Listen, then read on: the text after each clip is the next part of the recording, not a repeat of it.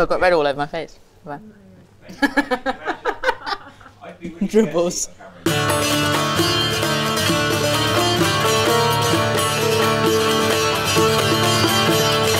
Hi, I'm Selin Kiazim. I have a restaurant in London called Roccbox, where I cook a modern interpretation of Turkish food. Today I'm going to be cooking my chili roast cauliflower with a red onion and parsley salad and sumac dressing. First thing we're going to do is make the rub. Hot and mild version of pepper paste. Looks exactly like tomato paste. They're just sun-dried peppers from the southeastern part of Turkey. So we just mix that up with a little bit of olive oil. Take the cauliflower, and what we want to do is cut it into nice big wedges or steaks, and we're going to roast it whole like that, so you get a kind of nice meaty texture. So cut the wedge and then leaving the stalk on, but we just want to kind of remove enough so it still just holds together. So take some of the rub and just smear it all over, getting into all of the cracks as well. We want it to obviously stick onto it, give it a nice coating, and also provides the moisture needed to kind of almost steam it a little bit. This recipe came about a couple of years before I actually opened up Roccbox.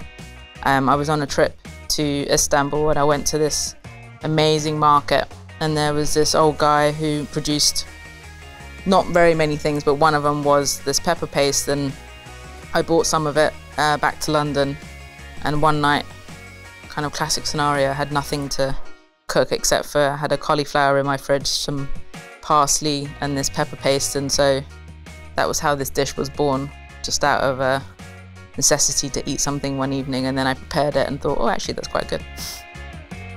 So cauliflower's all rubbed up. I'm going to pop those into the oven. So the Roccbox is on about 350, and it's just going to slowly roast there for about 10 to 15 minutes. So we'll check what it's doing in a little while. So next up, we're going to just slice up this red onion on the mandolin. You can also do it by hand. I can already hear that cauliflower crackling, which is great. Drop it into some ice water, just perks it up and kind of takes away the harshness of the onion flavour as well.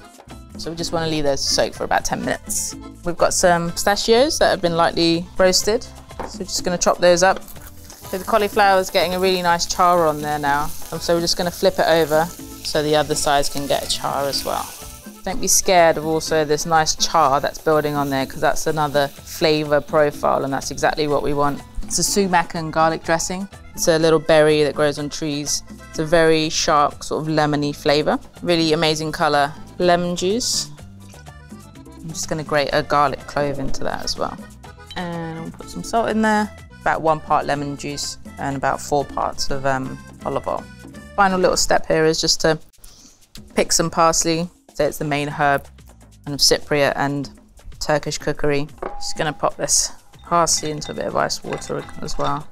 Again, just makes it nice and crisp. This cauliflower is looking great.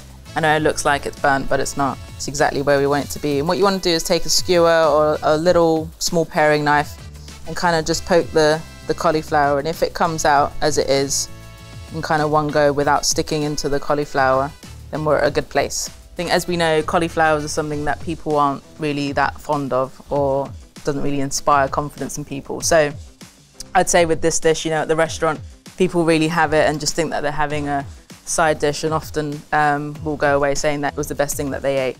So hence why it's been on the menu since day one and will never come off. You want to take a nice wedge of it.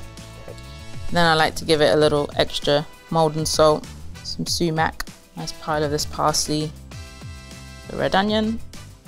And when you want to be generous with the dressing, put it all over the salad and the cauliflower and let it kind of pool onto the bottom of the plate as well. Then finish off with a generous dose of these lovely toasted pistachios and a final flourish of some sumac. So this is my chili roast cauliflower, which I absolutely adore, and happens to also be vegan, which is ideal. And I'm going to put it out there that it's probably the best vegan dish that you'll ever eat.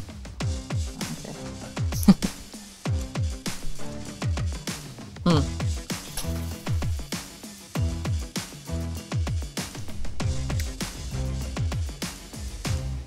I'd be pretty happy if I got that.